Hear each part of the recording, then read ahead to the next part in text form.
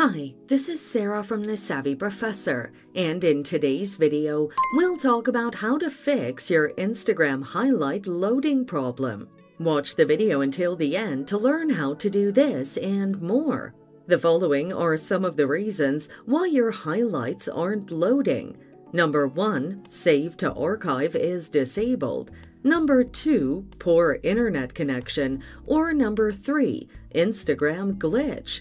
Here's how to fix the issues. Enable the Save to Archive option.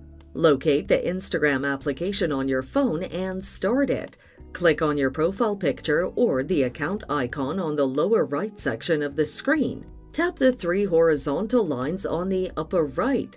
Select the Settings option, click on Privacy and select Stories. Tap the toggle next to Save to Archive to turn it on. If that doesn't work, check the internet connection. Ensure you have a strong Wi-Fi or cellular data connection. Disconnect and reconnect a weak Wi-Fi. You can also restart your router. Alternatively, use a different Wi-Fi network. If that doesn't work, log out of the app and log back in. Launch the Instagram application on your phone.